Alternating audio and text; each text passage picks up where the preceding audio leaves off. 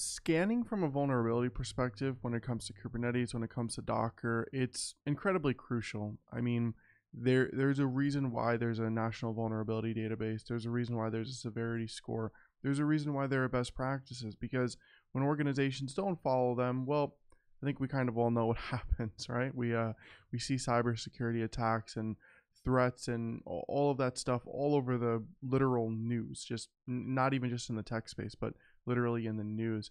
And a lot of those things come from poor configuration. And you can catch that poor configuration incredibly early on, and it's pretty simple to do. So let's go ahead and take a look at this Docker file here. Now I have a Docker file that's essentially just building a Go app. And what I can do is, and I'm going to use Checkov for this, I can run Checkov -d. I can do a dot, which means that it's going to look in the existing directory, and that's where my Docker file is. And then I'm going to say framework Docker file. It's going to take a second to run because I know this thing has a bunch of vulnerabilities in it.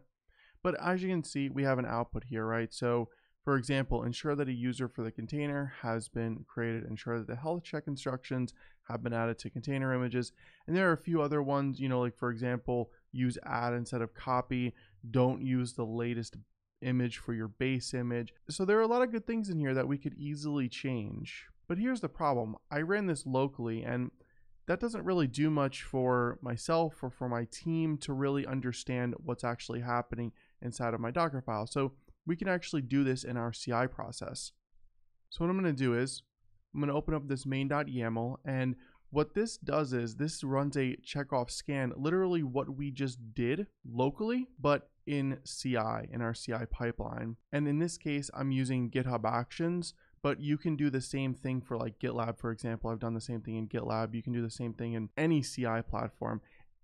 Now with GitHub Actions, there is an action specific with Checkov, but if this action doesn't exist in whatever CI platform you're using, you could just run, the standard command. So you could just literally run Checkov -d dot or wherever the Docker file is, and then the framework Docker file, and you can run this as a shell command in pretty much, I would assume, any CI platform, and then you'll essentially get the same results. So let's go over this really quick. I just have my name of the CI pipeline. On workflow dispatch means that I'm just deploying with a button. It's not automatic when code hits my repo. So, continuous delivery versus continuous deployment. I'm saying that I'm going to run this on Ubuntu. And then I have 2 steps here. That's it.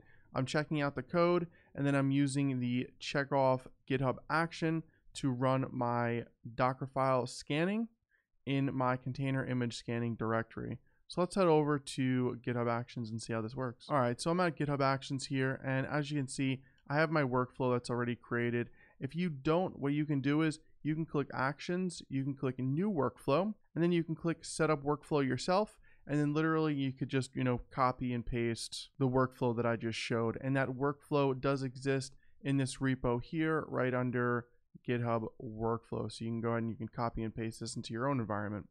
So what I'm going to do is I'm going to go to Actions, I'm going to click on my Docker file vulnerability scan, and I'm going to click Run Workflow. And this is going to take a few minutes here.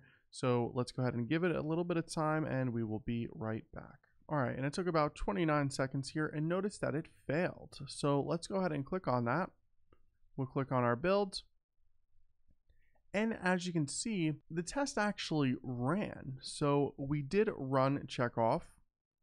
We did run it against our Docker file. We can see that it's looking at our Docker file right here. However, it did fail. And the reason why it failed is because there are errors here. So the really good thing about running Checkov in your pipeline is your code won't build if there are errors, right? And it's doing the same thing here. If Checkov fails and he passes, the code won't build, the Docker file won't build, and then you won't have a container image with vulnerabilities. This will show you, oh, okay, I got a few vulnerabilities here. Let me go and fix it and then rebuild my code. So if we go back to just, the workflow here really quick, this is a great starting point. And then after this, what you can do is you can have another step to, for example, build that Docker file and turn it into a container image, but only if this step passes, if the vulnerability step passes. If it doesn't, the container image won't build.